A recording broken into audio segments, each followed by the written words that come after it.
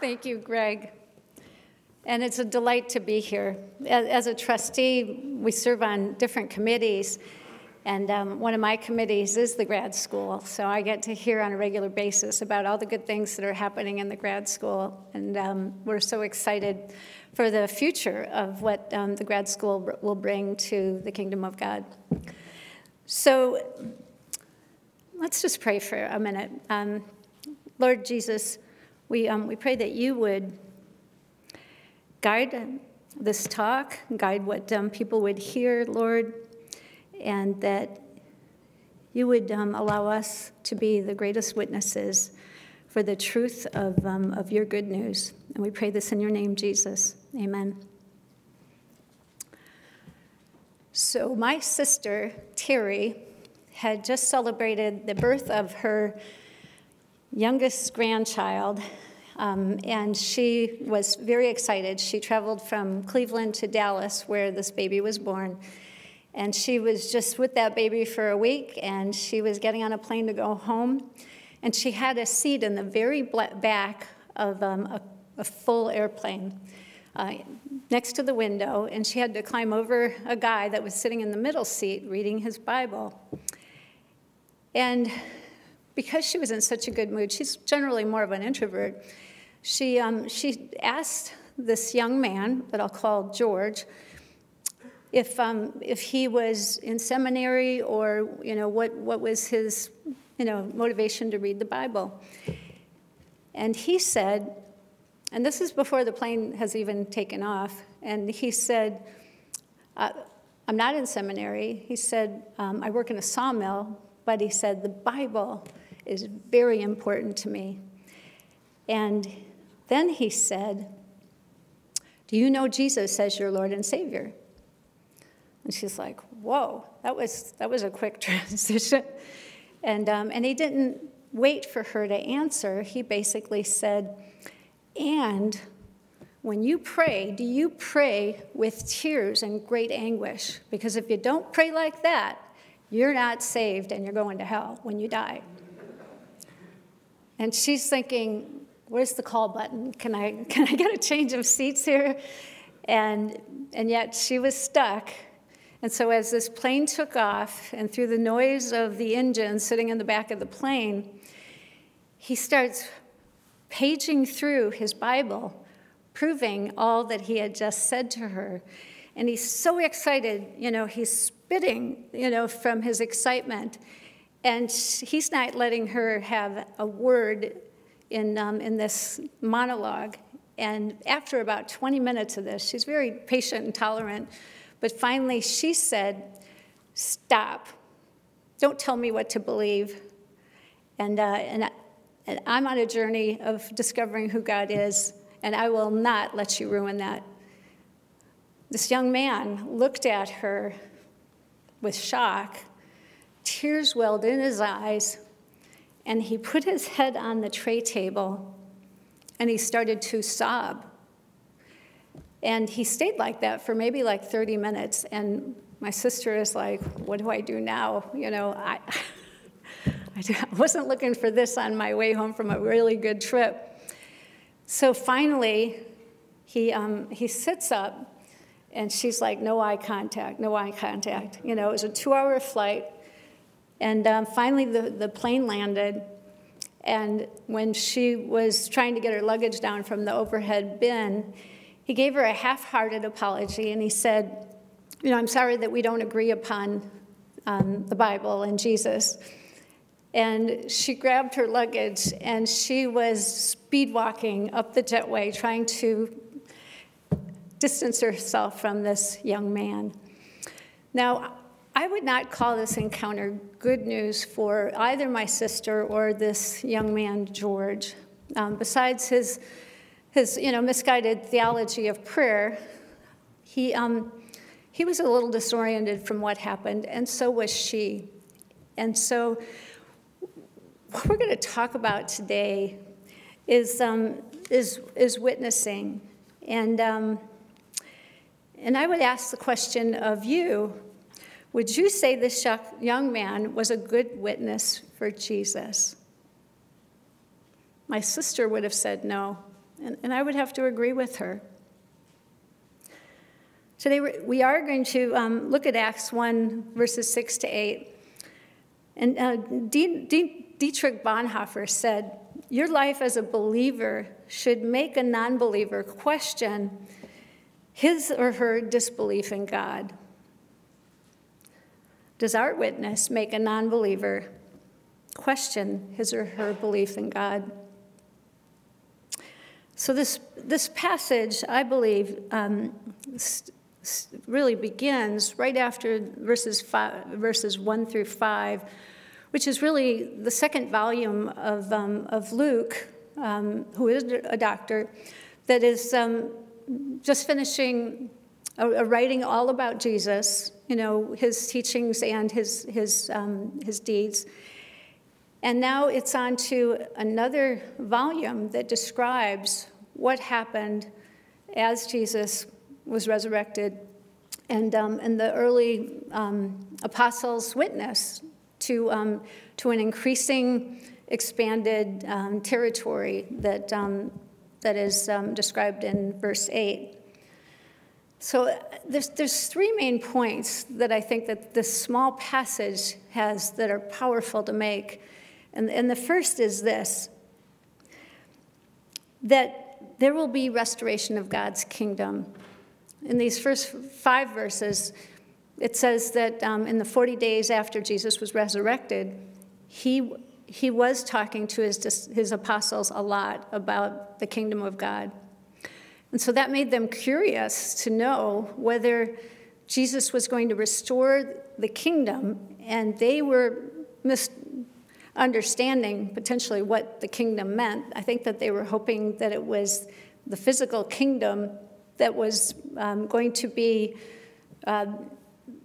allowed to be removed from foreign domination. And many scholars believe that the Jews really thought that that's what Jesus was talking about. So what do we now believe Jesus was talking about when he talked about restoration? And this is something that I want you to see the slide up on the screen. And this is kind of the Bible meta-narrative that we talk about now and today, especially when we do share our testimony with other people. And that is that God created a wonderful world, creation, fall, man sinned and rebelled against God, and then redemption, which is Jesus redeemed this world. He forgave our sins, he died for them, and he conquered death. And that leads to restoration of the beautiful world that God created. So this is something that I would ask ourselves, do we know this narrative, meta-narrative, well enough that we can share it with other people? Because this is an important part about being a witness to Jesus. But the second thing that I will say is the main point of this passage is that you will receive power from the Holy Spirit. And he was telling this to his disciples. These are Jesus' words, when that it will come upon his followers, the apostles especially. Jesus made it clear that toward the end of his life, in the first chapter of Acts as well, that the apostles were to accomplish as witnesses of Jesus would be done through the Holy Spirit. Okay, so he was telling them that the Holy Spirit was going to precede their witness and that they should wait for it. So my question is do we believe the importance of the Holy Spirit in our witness? I have to say sometimes that I forget that it's the Holy Spirit that is the one that's doing the work of spreading the good news and drawing people to Jesus. And then finally, he says in verse 8, you will be my witnesses of Jesus. That was who we're witnessing for, near and far.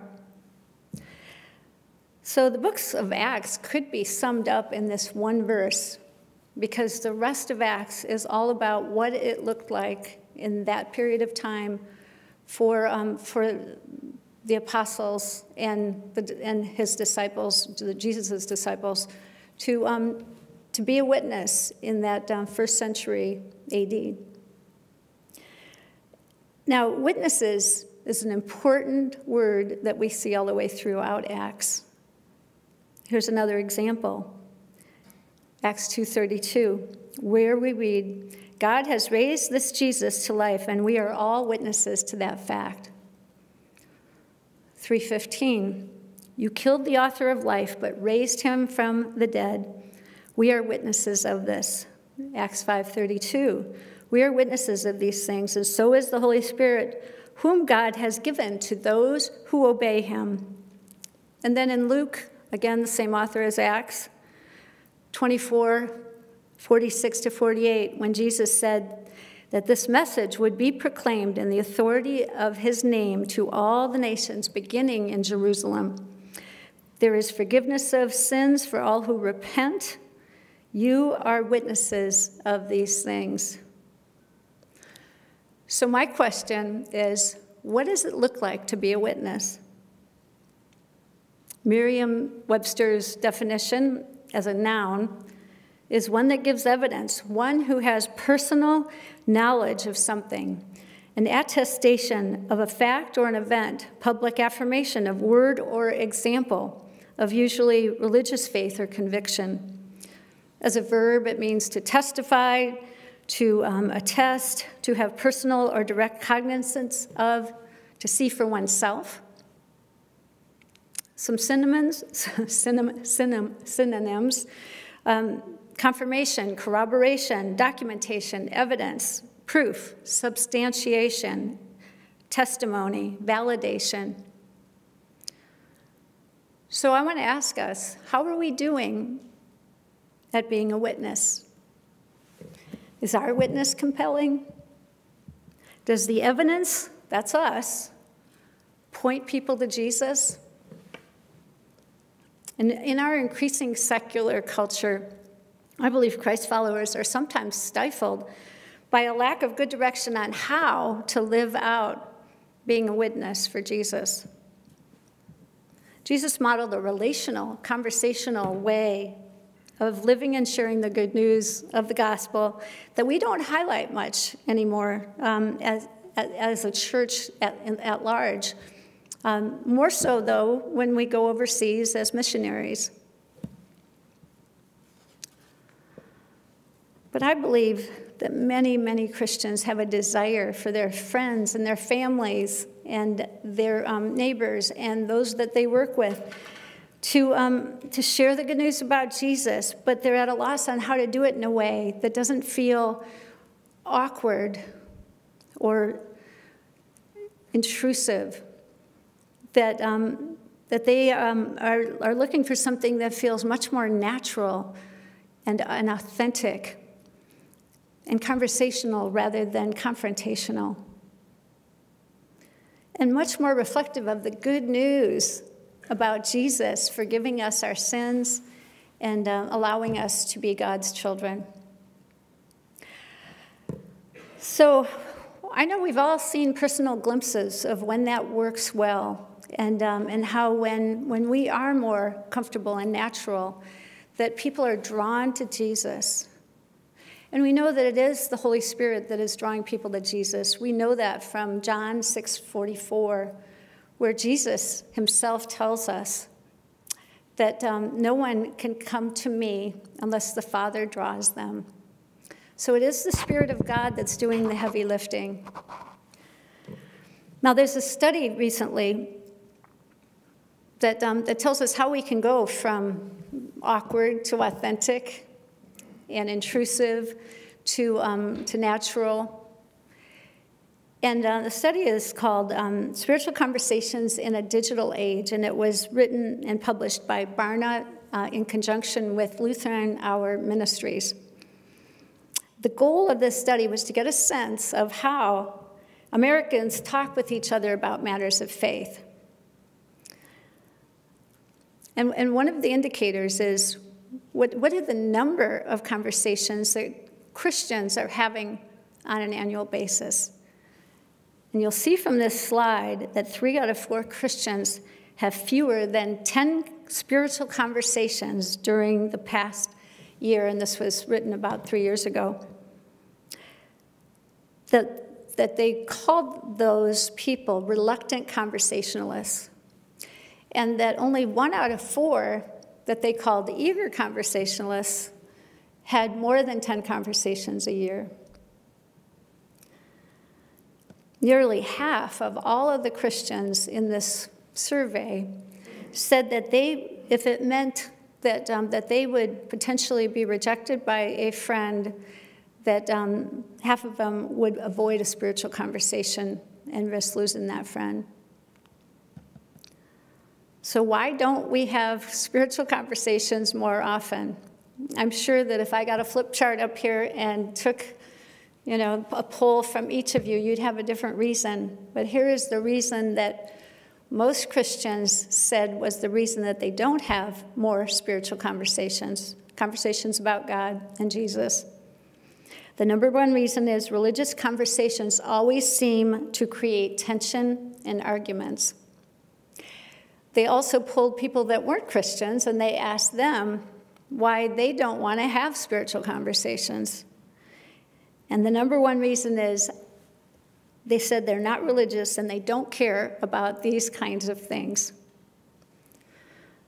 And yet, 1/3 of all the adults that they interviewed that were not Christians or are now Christians say that they had made a big change in their life because of a conversation about faith. 1 in 3 Christians say someone has come to believe in Jesus after they shared about their faith in him. 9 out of 10 people who experienced a big life change say the conversation was with someone that they knew well or very well. So these were not strangers presenting the gospel. These were relationships. 7 out of 10 people say that the life change was a result of multiple conversations with one person, or more than one person, 27%, with one person, 42%. And 73% of these conversations happened in person. Now, this was pre-pandemic. I wonder if that number has changed given what we've just been through with 2 years of a pandemic. But can you imagine what would happen if 100% of Christians were eager conversationalists, having spiritual conversations in their everyday life, maybe even one a day? And that meant that 365 days a year, we were having, as Christians, spiritual conversations with a person that believes differently than we do. Can you imagine the impact that would have on our world?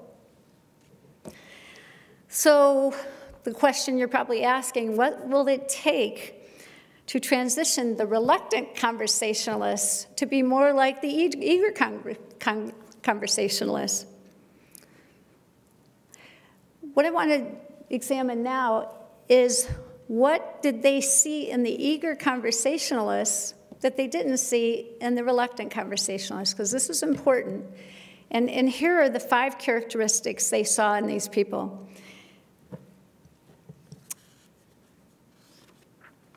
Number 1, belief in Jesus alone as the source of salvation, that their sins are forgiven through the death and resurrection of Jesus, and they've accepted the free gift of grace. And they trust Jesus. Number 2, the sense of personal responsibility, knowing that they want to share their faith and obey Jesus to make disciples. That's Matthew 28, the Great Commission. Number 3, good spiritual practices. Faith is important to living, to daily life, So reading the Bible, having a quiet time, listening to the Holy Spirit, and communing with God are all aspects of spiritual practices that would help somebody lay the groundwork foundation to be able to be a good witness for the gospel. Number 4, the intentionality and the readiness, that people were ready, willing, and able to see opportunities for sharing their faith. And number 5, that they have confidence coupled with positive experiences. They feel qualified to share their faith. They report laughing during a spiritual conversation, which means that they are not stressed or anxious. They're having a good time talking about the joy of knowing Christ and sharing what the Holy Spirit is really moving through them to communicate to that person that he's put in your path. And these people are glad they shared their faith. They felt joy in the process. So then you ask the question, and I will ask you, what does it take, to transition these folks? And I want to spend the rest of our time on these last 2 characteristics, because it's these last 2 characteristics that really are the blockage. The fruits of the Spirit are really going to be produced by these first 3, and from there, the practices are really what matters. So I was the head of an organization called Q-Place, as Greg mentioned, and in that capacity, what we found is that we were mobilizing people to have spiritual conversations, and they weren't having them. And so what we realized is that we needed something that would equip them. And what we did is we started looking at the life of Jesus, and in looking at the life of Jesus, we saw that there were about 9 practices. I'm sure there's more, but in looking at the life of Jesus, we saw that he did things that were beyond just sharing the good news, that he noticed, that he listened, that he prayed, he asked questions, he showed love, he welcomed people. And I want you to see this slide that we'll put up. And these are the 9 practices that are described in the book that you've been given. Now, these first 3 that you see up there, I call those getting ready. Extroverts and introverts alike like these because they don't require any talking on your part. But you see, Jesus noticed Zacchaeus up in a tree. He prayed for people before he started talking to them about God. He listened. He asked more than 300 questions in the Gospels that we see. He did share who he was, the Son of God. He shared God's story, and he listened to other people's stories.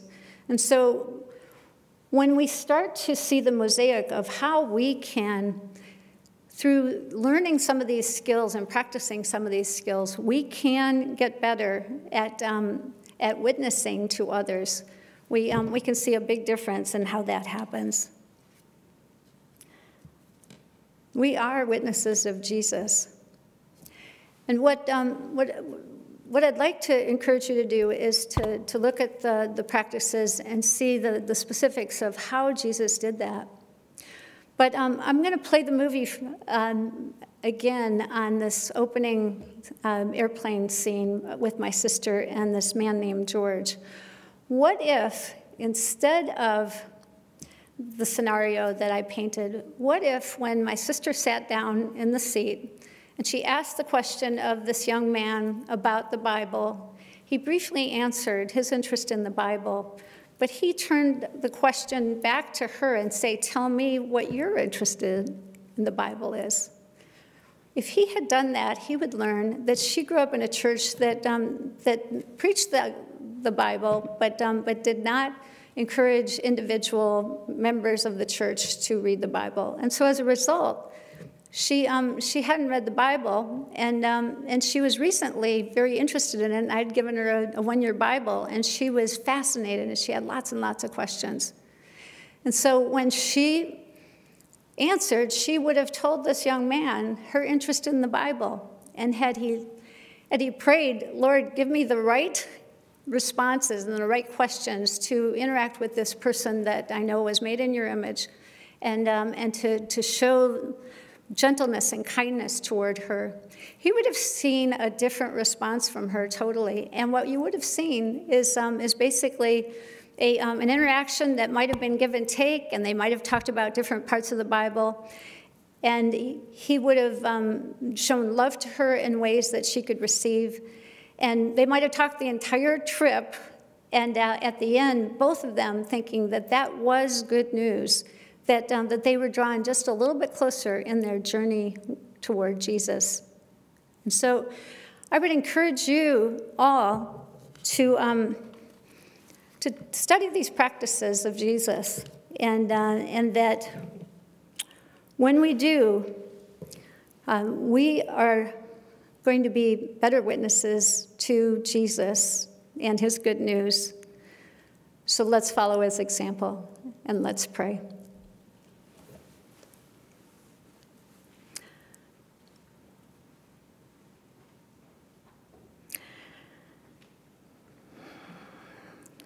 And Lord, these are your words given through the Apostle John in Revelations 1:5 that I would like to pray over everybody that's here today and those that are listening online, where John says, "Grace and peace to you from the one who is, who always was, and who is still to come, from the sevenfold Spirit before his throne, and from Jesus Christ. He is the faithful witness to these things, the first to rise from the dead, and the ruler of all the kings of the world. All glory to you, Jesus, who loves us and has freed us from our sins by shedding your blood for us.